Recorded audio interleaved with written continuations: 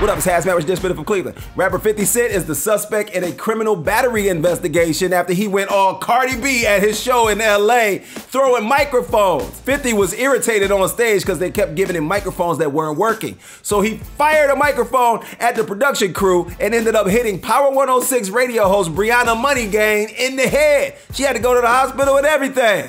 Of course, his lawyers said he did not intend to hit Miss Brianna. So you saying his aim is still just as good as when he threw out that first pitch at that baseball game. Earlier this week, Loyola College's Final Four Lucky Charms sister Jean threw out a first pitch at the Cubs game and had better aim than 50 Cent, and she 104 years old. Brianna had to go to the hospital and had a gash right in the middle of her forehead that requires stitches, and I pray that she's okay. But at least this time, 50, unlike when you threw out that first pitch at that baseball game, you got a strike. This has been HazMatt with Dishin from Cleveland.